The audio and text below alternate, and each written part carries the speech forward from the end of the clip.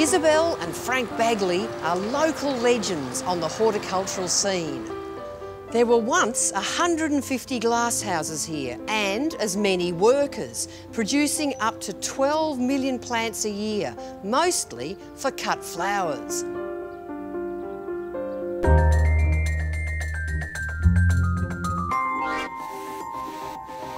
I started growing poppies when I was 8 years old.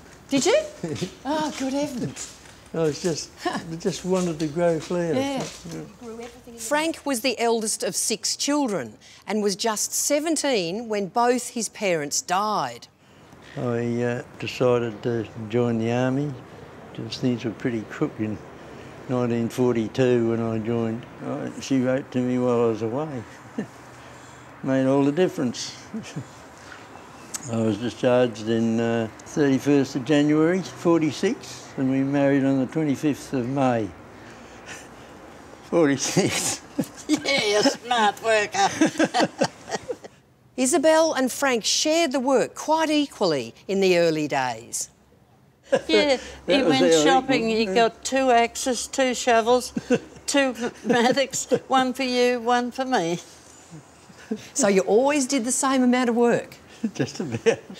No, extras, because I had 4 children to look after as well. Exactly.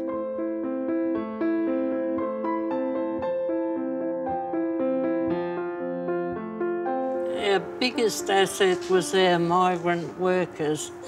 They'd come here with very little English, but they were our friends, our workers, our everything. Frank and Isabel are semi-retired now and they've sold off or leased out most of the glasshouses, but they have kept a few. This is Isabel's glasshouse. Frank and their son Les have created it for her. They've filled it with plants not normally grown in Melbourne. Now tell me, in your glasshouse, what is your favourite thing in here? Well, it's not ready yet, but mangoes and then pawpaws. And that's all right. That's ready to eat, and they won't let me touch it until you finish filming it. Oh. What about the bananas that I see? Yeah, bananas are beautiful. Do you have one every day? Yep, sometimes 3. Now, Les, why did you do this in this hothouse? I'm doing it for my mum. You know, she's worked all her life in the farm, and I thought when she was getting older, I thought I'd like to have something that's just for her. The glasshouse contains mostly food plants, but there is also this delicate beauty. That's a rarity. Yeah, Lapiduria, Jane, yeah. We grew these all from seed, and we've got 3 different colours now. Apparently it's the national flower of Chile. Now, this is what I've been aiming for. That's a black mulberry. That's the black mulberry, yep. The size of it. They don't come much bigger than that. Like, they flower and fruit okay, but you've got a trick to tell us. Yeah, we can make them fruit all year round by cutting as soon as you cut that off, within 2 weeks it'll have flowers on it. All year round we can induce flowering because of the temperature in here. Yeah. You should have put it all in at once. I'll do that, Frank.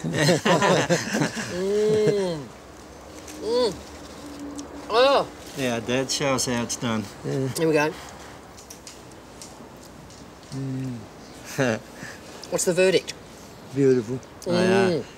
Sensational. He comes in here every day and picks some fruit off, and that's how you get to 88.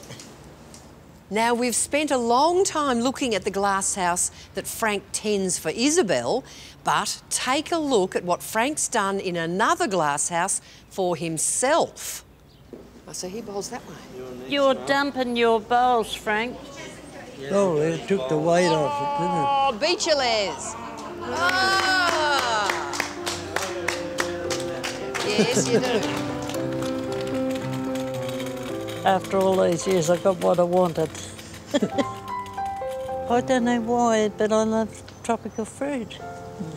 And when he finished up, I thought, well, we get something for us for Jane after all these years.